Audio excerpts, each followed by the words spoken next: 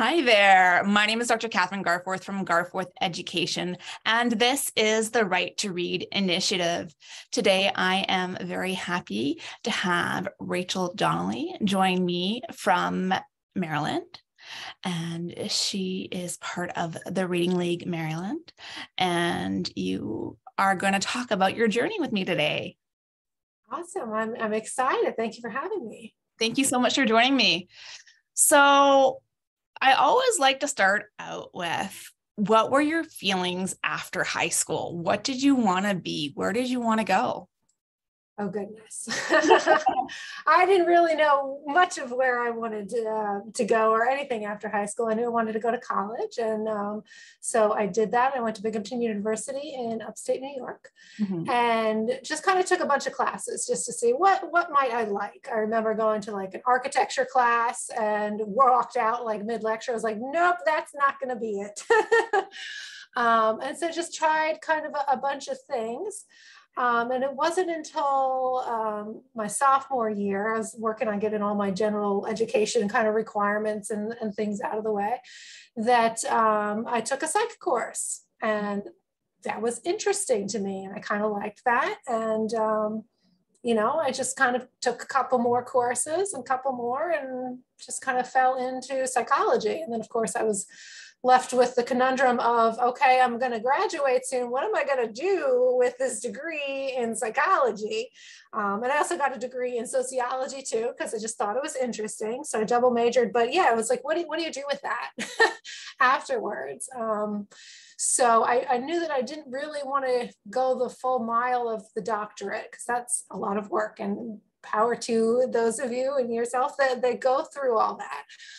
But so I was, looking into what can you do with a psychology degree? And so I had a friend, my best friend, had a sister who is a school psychologist. And so I learned a little bit about school psychology, that it can be a specialist degree. So it's a 3-year degree instead of a 5-year degree. That sounded more appealing to me.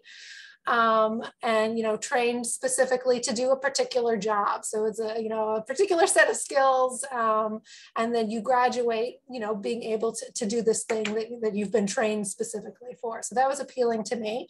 And so, yeah, I just kind of fell into school psychology. And most people kind of fall into school psychology that way, because it's not something that a lot of people kind of know about. But yeah, after high school, no clue what I wanted to do at all. And if you had asked me, are you going to work with kids? I would be like, no way, I'm not going to work with kids. And if you ask like my mother, like, is Rachael going to work with kids? She'd be like, Rachael doesn't even like kids. Like, not really. But, I never babysat. I never did any of that when I was younger. And so I think it kind of surprised everybody and surprised myself. So here I am. Yeah, well, in the school psychology, unless you experience it, you don't really know about it. Yeah, right? Exactly. So it's not like in the career fairs, at least I never saw a big booth on school psychology. And even as a dyslexic who had, a couple psychoeducational assessments throughout my education, I never really put the 2 and 2 together. So you start your professional degree program in school psychology. Where does that, was there something that really fascinated you, or were you just kind of happy to go along? Yeah, I found that I liked it immediately. It's very kind of data driven, and I knew because in undergrad, I had gotten into a lab, so I did some work with some rats and elemental learning and conditioning and all that. And so, I found it very interesting. I liked the data aspect, that there was, some numbers and things behind it's kind of a combination of an art and a science together.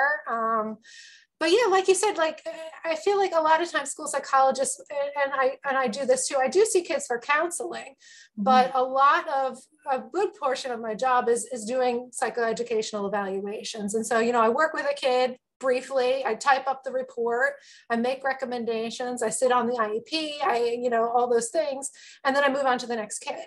So I don't get to like kind of form a relationship always with families. They might see me again 3 years later when it's reevaluation time. But yeah, most people don't know about school psychology because oftentimes we're running around testing the kids, consulting, behavior interventions and things like that. And like I said, a couple counseling cases, but so I'm not, school counselors, I feel, get to make kind of broader connections with the school environment. My school counselors, everybody, goes down the hallway and knows the school counselor because they go in and they do guidance lessons and are more kind of connected, whereas I'm in my office typing my reports. But yeah, I don't know. I've liked it though, because I do like that a little bit of the fact that there are some positives to being able to do that I can go in and work with a teacher and help with the classroom management, and then kind of step back and have a break and have a bathroom break and eat my lunch and do all these things. The teachers are kind of, at the subject to staying in the classroom with 20 kids, and they don't have a lot of freedom to do some of the things that I can do. So definitely. Well, and then I'm not formally a school psychologist. So I have a PhD in educational psychology and special education. And I did a lot of the school psychology courses during my training. So, I can do the testing. And I did actually help run a reading clinic at the university. And I remember just the gratification in helping individuals understand that, look, you know what, you're actually really smart. It's just how you're being asked to work that isn't working for you. And, I bet you see that regularly. And then, working with the families that are like, my kid's smart, like there is like what's happening, and then having that relief. And then I'm sure you come across the parents that are like, oh yeah, I had that in school, and then realize it's something that they struggled with too. And, it may be in fact the case that they have a learning disability or ADHD or autism or whatever the assessment might be for. Yeah, I had a professor once that kind of described the job as being a little bit of a detective, right? So you get to kind of dig around and kind of make hypotheses and test these things out and try and figure out how can you help the kid. And yeah, that's, to me, it's super rewarding when I'm able to do that. And I taught my own children to read because out of concern for the educational system that they were in. And, we have concerns with the 3Qing and all that. So that was and is my district. And so before they went into school, I was like, okay, with my son, I started in kindergarten, and with my daughter, I said, I'm not even going to wait until kindergarten. We're just going to do this. And yeah, that's super fulfilling to me to be able to sit down and do that. And so when I do get a chance to work with kids on interventions, I am always interested in that and seeing in that and finding the strengths in kids. Absolutely. Yeah, no, so at least the school psychology courses that I did, it was a lot of the theory, right? And the background, but not so much the implementation of the interventions, aside from saying, okay, so this is the type of intervention that you need. Was your program similar, or did you have that background in, the linguistics and the cognitive neuroscience? So I, for sure, in undergrad, I took a psycholinguistics course. And so I had kind of a little bit of an understanding going into it. My coursework wasn't super, so school psychology, because it's a 3-year program, and then you're trying to fit in everything that needs to be fit in. And it's just kind of, you have to be a little bit of a jack of all trades, because you need to know threat assessments and risk assessments. And, there's all these requirements, and there's really just kind of not enough time to get to everything. I was lucky enough that my program had a course on reading. So a course devoted 100% to reading, and it was great. And so, it was focused on the National Reading Panel. And so when I was in school, in grad school, 2006 is when I started. So, the National Reading Panel, had come out, of course.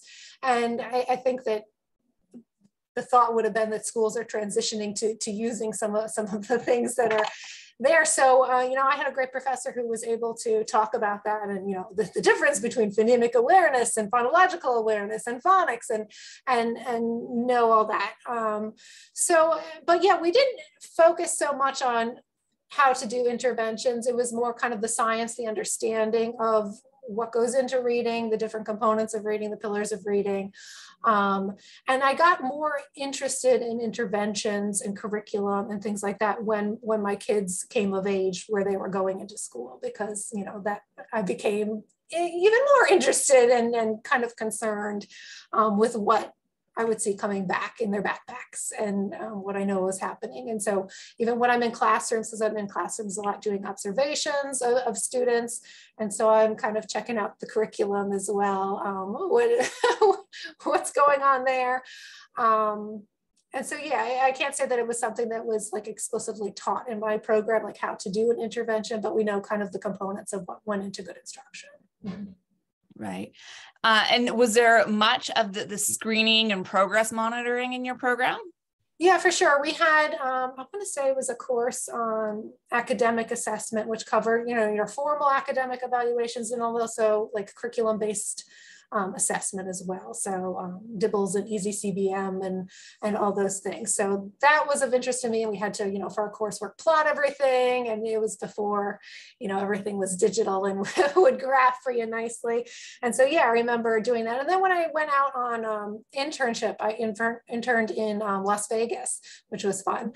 But I went into a district that was a pure RTI district. So we would have to, collect our baseline data, calculate our slope, our aim line, our trend line, compare rate of growth of learning and whatnot to, a sample and see, are they making expected growth? Is it below expected? And so, yeah, I feel like, and not all school psychology programs are so kind of diverse that, mine covered some of this stuff, but they're all have their own little orientations and how they do things. And I don't even think that the reading program that the reading course that I participated in when I was there, I don't think that's still taught. I think that went by the wayside because of, a bigger focus on school safety and whatnot since then.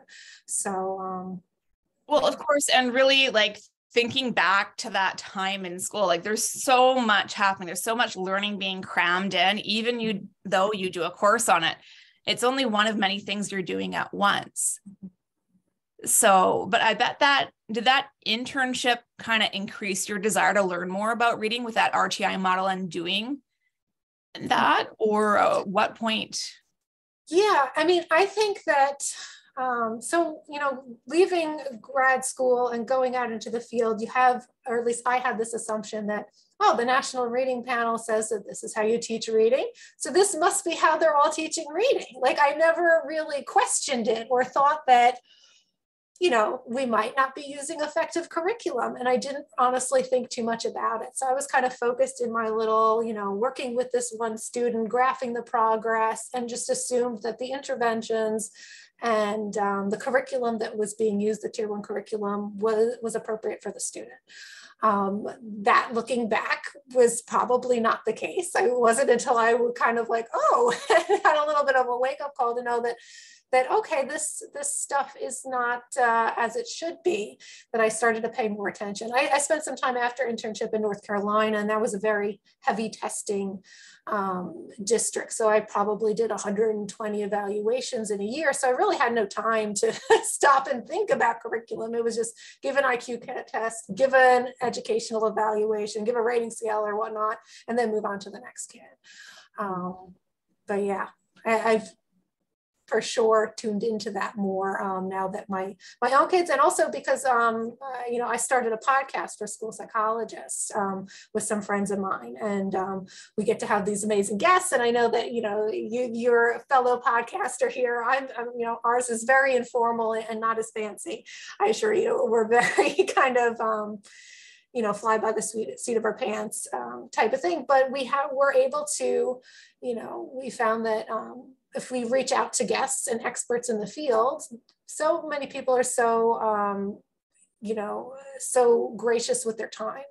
And so through that podcast, I've been able to talk to so many people, David Kilpatrick and Tim Shanahan. And so I've pulled a lot of these people in and kind of fed my interest in reading through the podcast. And so I'm more kind of up to speed on what's going on because of that. And I really encourage school psychologists to be aware of this stuff, because not all school psychologists really are into the reading. And because it's such a diverse kind of broad field, I have colleagues that social emotional learning is their jam, or executive functioning is their thing, or, culturally responsive teachers. So they, everybody kind of, we have to do all the things in our day to day, but a lot of us kind of pick kind of an interest and dive a little bit deeper into that. And so I'll say that my interest is evidence-based academic, instruction and intervention and whatnot. So not just reading, but reading, there's the most research right now behind reading. I think that math is, trailing a little bit in writing. There's not too much going on with writing, but certainly enough to know that we're not doing it as we should in math, reading, or in writing. Yeah, but there's starting to be some cracks in the clouds, right? We are making some progress. Now, those first few years, I think you're saying you're doing 120 assessments a year, was there a trend that you began to see in the students that you're being referred? And I'm trying to think back, because I feel like it was forever ago. I'm not sure is that I noticed any trends. It was just, if a student wasn't achieving as they should, let's refer to special education. So again, I'm not sure about the quality of the interventions, that we kind of ruled everything out before it got to there.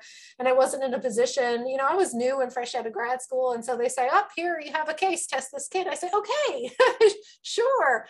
Now in my career, I'm more like, okay, well, what intervention have they had? Have they been here in school? What's the educational history been? Do they have good vision and hearing? Do they need glasses? What are some things that we need to make sure are in place that are kind of fundamental things that kids need to be able to learn to read, to be able to learn anything? And so making sure that that's in line. But yeah, trying to think of trends or patterns or anything, but it was just mostly test was what it was. So. Yeah. Now, as you're saying, you're getting a little bit more aware of what's coming in. I know I've spoken to several school psychologists that are more informed in the reading field, and they said that they're struggling sometimes to give a diagnosis of a specific learning disorder, which is what the DSM calls it, because they're not able to eliminate that need for quality instruction in the first place. Mm-hmm. Yeah, and so all of our paperwork, when I'm, working under IDEA here in the States, as far as special education, the SLD criteria, it can't be due to a lack of instruction in reading or in math. And so it's kind of a checkbox on all of our forms. And we go through the paperwork as a team, and I've never had a team that's been like, oh yeah, they haven't had appropriate instruction, because teams and schools kind of internalize this as, if I check this, this means that I've not done my job. I've not educated the child. They're in school, of course they've had appropriate instruction. And so this concept of appropriate instruction has come to be have you been in a classroom with an appropriately licensed and credentialed teacher? And that's really all that it means. And so we don't have those hard conversations at the IEP table, because I think it's an uncomfortable conversation. And if it's brought up that this isn't the appropriate maybe intervention to target the skill deficit, or maybe this isn't an evidence-based intervention, or, it's kind of a messy, it's hard to rule these things out. At the same time, it would be hard to sit at an IEP table and say nobody has SLD because we don't have our act together. And that would certainly be a disservice to kids that have true disabilities. And so I don't really know what the answer is to that one. Yeah, I mean, as an individual who has been diagnosed with dyslexia, and I have a child with dyslexia, I think that diagnosis is very important. But I also know instances where it's purely a case of the child just needed that phonological awareness instruction that they didn't get in the classroom. As soon as they got it, there was that quick that we don't want to label, or not label them, but misdiagnose as a specific learning disorder or SLD, because really it's not. It's they just haven't had that key component to their instruction. Yeah, absolutely. And I tell teams a lot, a kid can be struggling academically for so many reasons. I mean, we've had COVID shutdowns. It can be lack of instruction. It can be poor instruction. It could be they're absent from school. They can't see, they can't hear. There's so many explanations for, trauma and home life and social emotional needs and all these things. And SLD is kind of a diagnosis of exclusion, right? So you rule out as much as you can. It's not due to this, it's not due to this, it's not this. So it must be SLD. And yeah, it's hard to, because we don't have a blood test, there's not let's go to the doctor and, oh, you have SLD. And so we know. And the criteria, as you know, is pretty gray. I mean, it's kind of, there's not you have to score this score in this area. It is very gray, and it needs to be very gray, I think, because it manifests in so many different ways. But yeah, it's, I don't know. Well, it's a tricky position to be in, to like tease out all these things.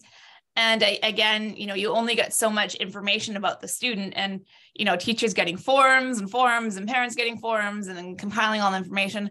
I think one thing that a lot of people don't appreciate is how much time and effort goes into doing a full psych ed report.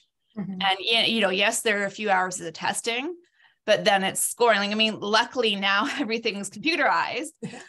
But back in the day when you had to go through the scoring manuals and get convert the raw score to the standard score, and then the percentiles, and then all that by hand, it took a lot of time, and it still does take a lot of time to get the scores and then have a serious thought about the scores and how they relate to the story that you get from the parents and from the teachers and from the school, and then put that into your recommendations.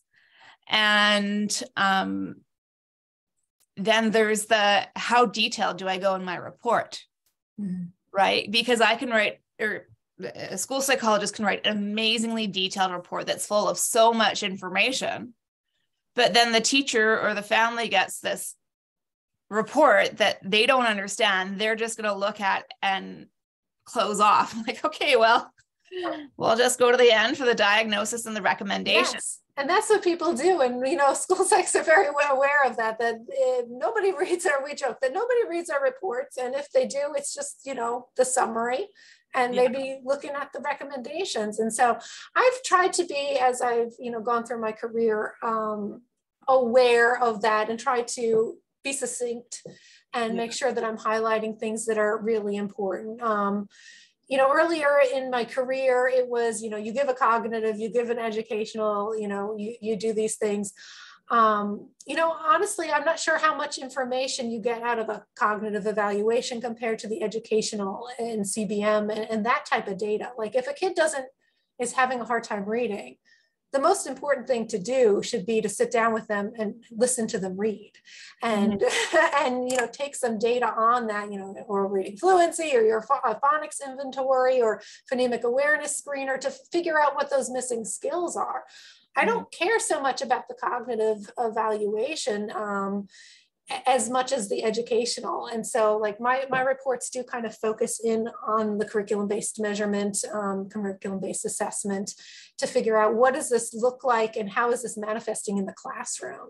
So it's one thing to sit down with a kid in your office and to test them and to do these little skills, but it's another thing then to be in the curriculum amidst, a classroom of 20 other kids.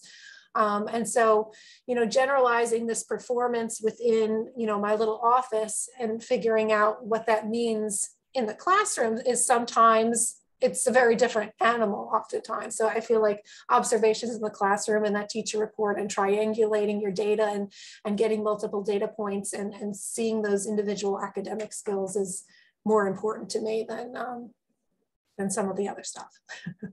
Yeah. And then, well, it all depends where the family's at, because then some families are in the position where they can hire an interventionist or consultant to help go into it further, because as a school psychologist, your time is very valuable. And I'm sure you have a wait list. So it's not like you can repeatedly see that family and talk about what's happening and going on and really track that student along. But for me, what I find most fascinating when I go through the psych ed, just because I understand them, is looking at the actual scoring and the observations during the assessment that you have, and pulling that out and really saying, oh, okay, well, that helps me understand this, that, and the other thing. But then as a school psychologist, you're like, well, when maybe 2-3% of the reports that I write, someone's actually going to go through that, is it worth it, right? Do you just do the quick fact sheet for, the schools and the families that they're going to get the most out of this information?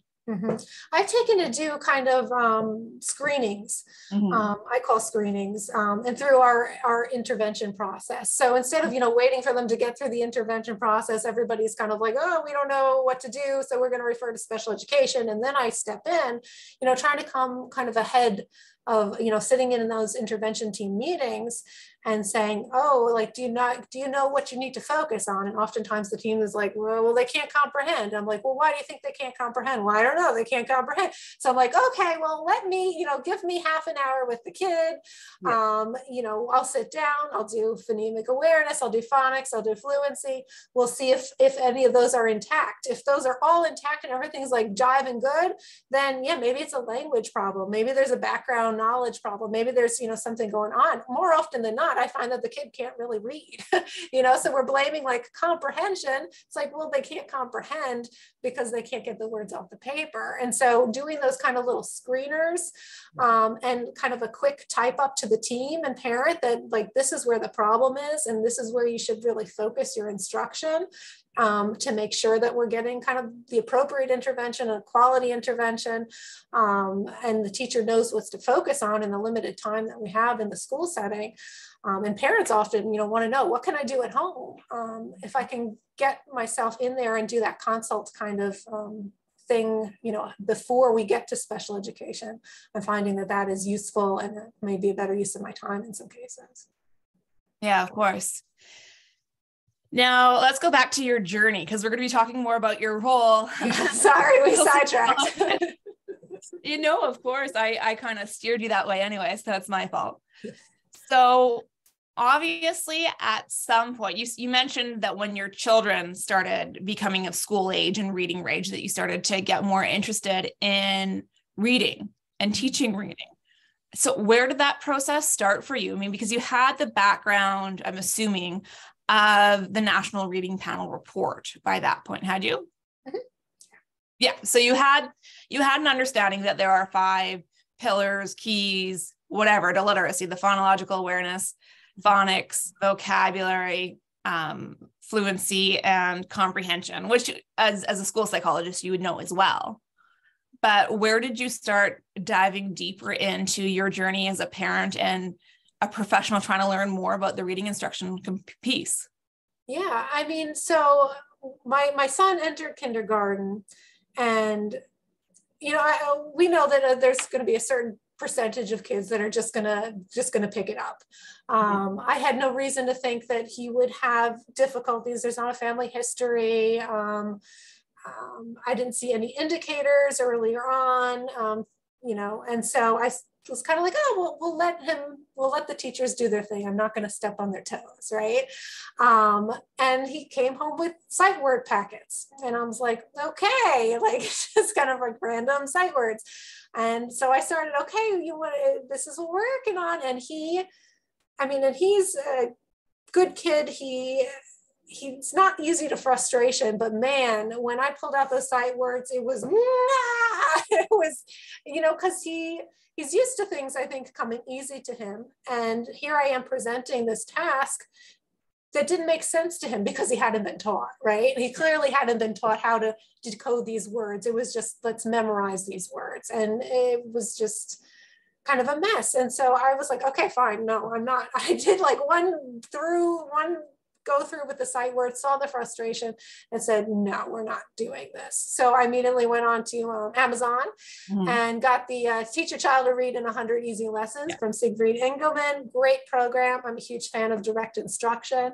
I know that lots of people are very much OG oriented, and I appreciate OG, but if I had to pick, I would go with DI all the way. So much research behind it, more so than any other programs, really. And so, you know, I got that book and we went through that book, and in less than 100 days, because he was so into it and he enjoyed it so much.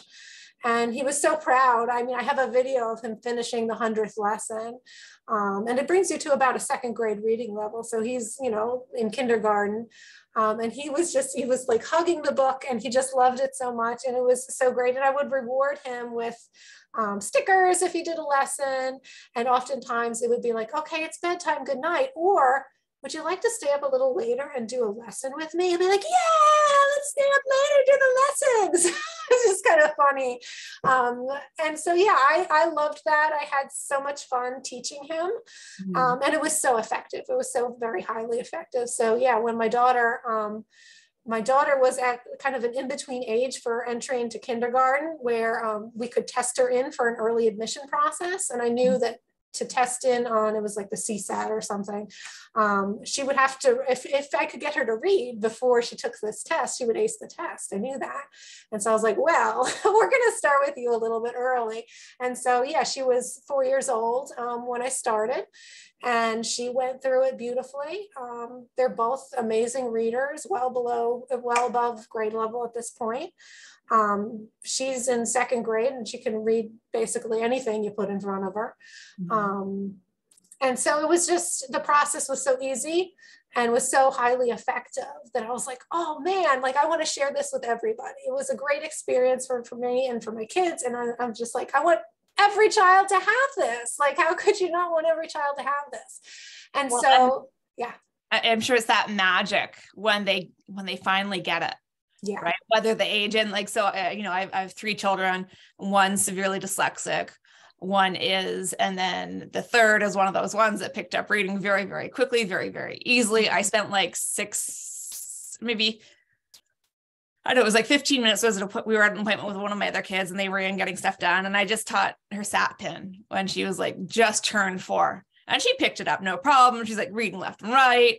And I'm like, oh, at least one of them's not struggling. Cool. I didn't pass on my genetics to all. But that's amazing. And it's contagious. It is. It was, yeah. And so I wanted to like go around, like, I mean, I bought, I don't know how many copies of that book and was like, you get a copy and you get a copy. And so it like, cause I see these ineffective strategies used in the classroom all the time. And they spend so much time on reading. I mean, it's like an hour and a half on reading every day. And I'm just like, I could be more effective in 15 or 20 minutes of time with an effective evidence-based instructional program here, then you could devote all that extra time to social studies and science and building background knowledge and writing. We spend like 20 minutes a day on writing. That's not sufficient. We need at least 45 minutes for the research. And so, you know, if I ruled the world, I would rearrange the whole kind of day and use really highly effective instructional practices so that we could be, you know, time is so valuable in the school day. There's really just, and so you want to use it and you don't want to wear the kids out. I mean, this 100 lessons book, I mean, it's a one-on-one program. So that's a different animal than like a whole class type of thing. But yeah, I mean, it's 15, 20 minutes a day. And, you know, to sit and do much longer than that. We know that, you know, kids need breaks. We know that interleaving, we need to switch up tasks. We know that practice across time is more effective than lumped a whole bunch at once. So spreading it out, you know, across several days, you know, all this science of learning really that we're just not, at least over in my schools and in the US, we're just not paying any attention to. And I see it in math and I see it in writing, and it's just, it's just sad. But yeah, I mean, direct instruction with that 100 lessons book is direct instruction. There's a class-wide version of direct instruction. We've got, you know, reading mastery. We've got interventions in direct instruction. We've got reading, corrective reading. So, I mean, it's not like these programs are not available. They're out there. Schools are just not using them. And teachers need the knowledge to do it. And that's the problem.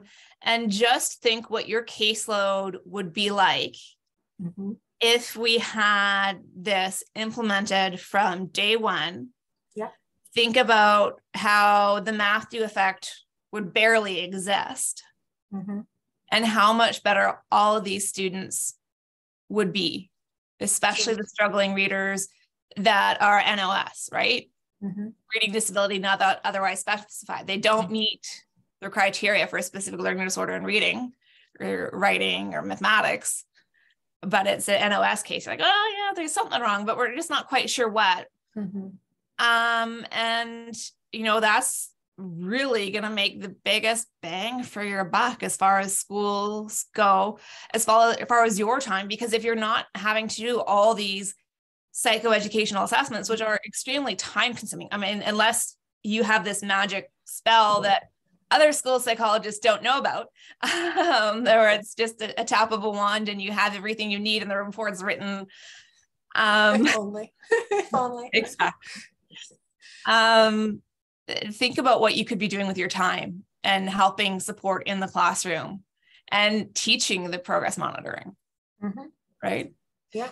So you've gone from supporting your children on the reading path to, being involved in the reading league. And I'm assuming there's something in between.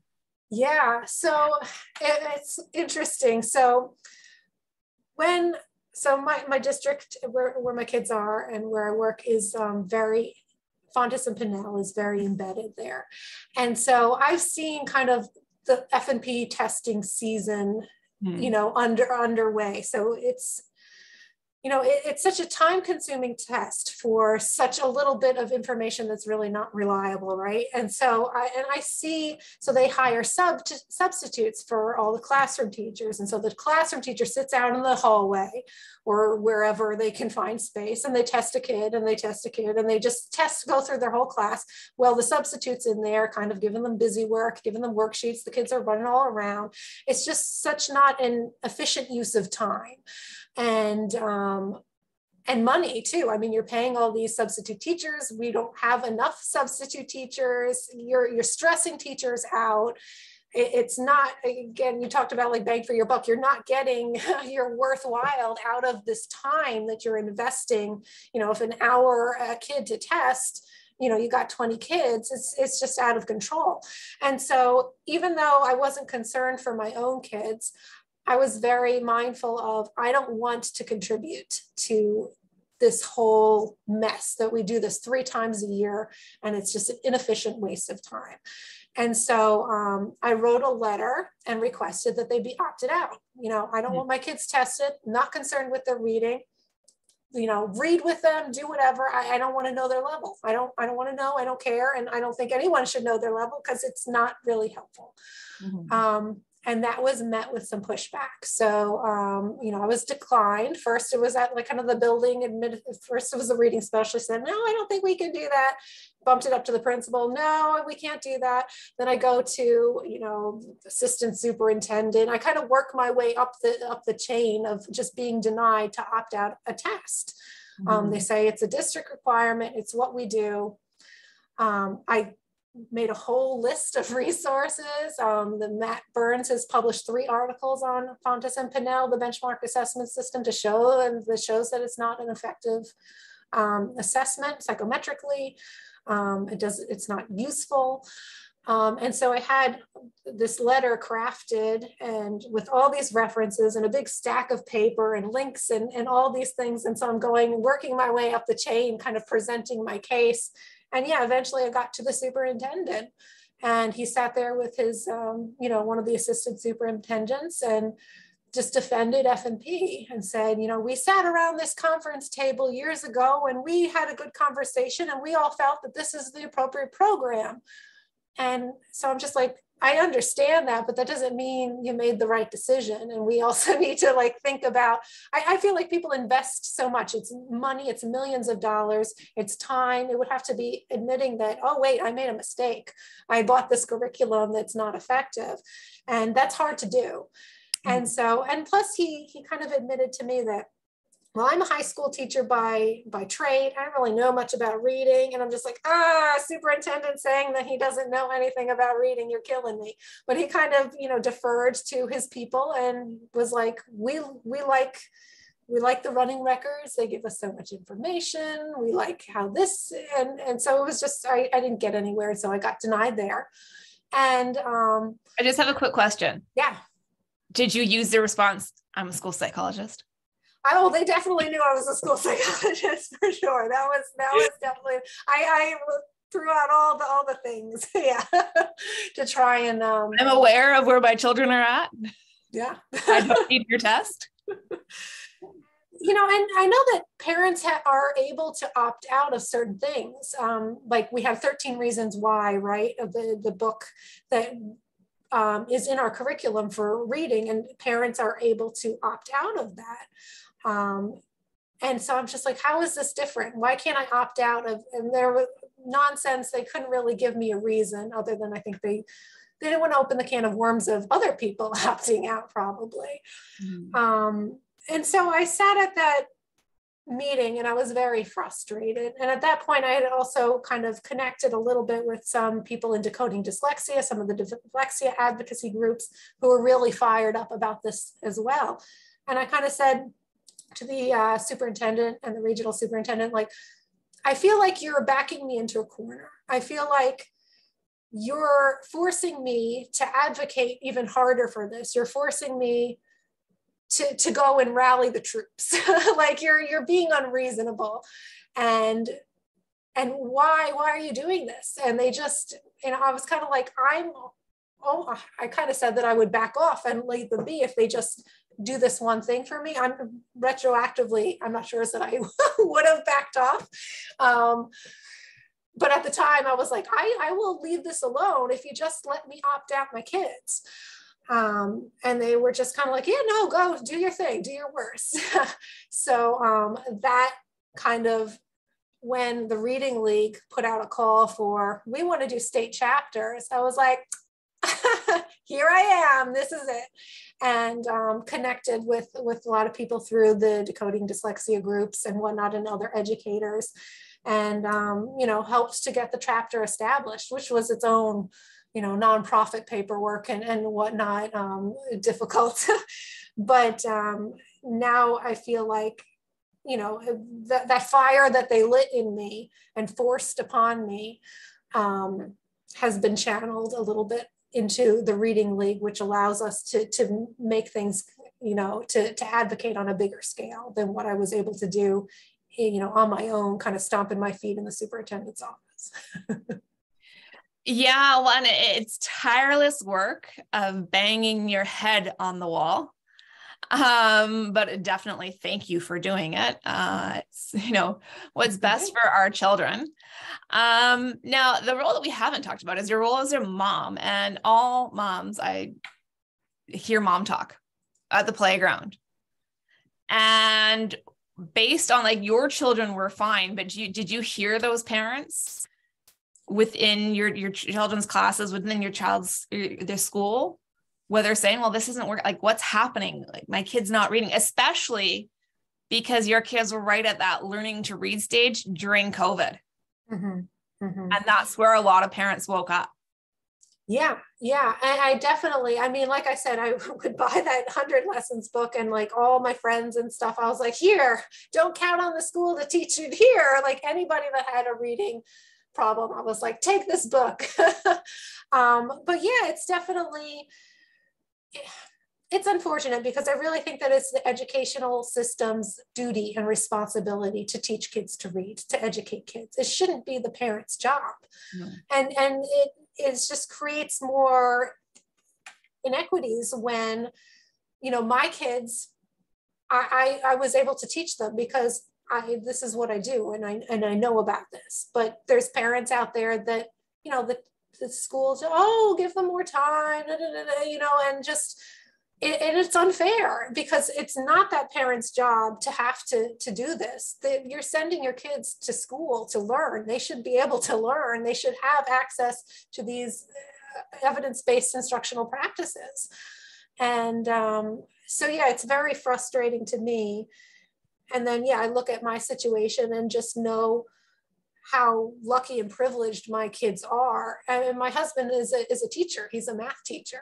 I mean, in COVID, we were like, hey, this is, you got to teach. Yeah, the schools are shut down. I'm like, okay, well, I've got a plan. Like, I'm going to do this and you're going to do this. And so yeah, very privileged from that background. And it's unfortunate that other families are put in that situation where it's kind of either do it yourself and figure it out, or you're just out of luck. Mm-hmm. Yeah, it's wrong. Yeah. Now, where do you see your journey going in the future with your work that you're currently doing as a school psychologist and with the Reading League? Mm-hmm. So I'm just glad that the Reading League Maryland is now off the ground and running. Like, that was, I wanted us to have a chapter and we didn't have a chapter. And so I was kind of like, oh, well, I guess I got to make a chapter. I will say that, I'm the president, and I feel like there's other people that would do a better job of being president. I wish that I could just sit back and be the advisor. And I think that's probably my next stage, is because I'm not so good with the organization and the planning and all these things. I love that I'm surrounded by these super capable, competent people who are really good. And with the nonprofit stuff, we've been so lucky that we have people that know about taxes, that people that know, about social media, that people like to form this chapter, you would think you need all these people that know about reading, but really you don't. You need like a little bit of people that know about reading. And then you need kind of a village around them of people that have all these other skills. Mm-hmm. And so I feel like I would, I'm glad that the Reading League, and I'm in a 4-year term, and I'm going to do the best to get things like going. And then I would personally love to say, kind of sit into an advisory position and watch it kind of grow, because I think there are people that can do a better job at some of this stuff than I can. But I'd like to have the Reading League be a good resource for teachers, and to have close working relationships with school districts, and to be able to do that advocacy, and at the state level with, curriculum Reading League doesn't do curriculum recommendations. We have like a rubric that can help you figure out, is this a good curriculum or not? We don't endorse particular curriculums. But yeah, I'd like get everybody kind of going in the right direction. That would be my my wish. Wonderful. Well, thank you so much for joining me today, Rachael. I really enjoyed our conversation about your journey, and I look forward to our upcoming conversations about your role as a school psychologist and the Reading League Maryland. Thank you so much.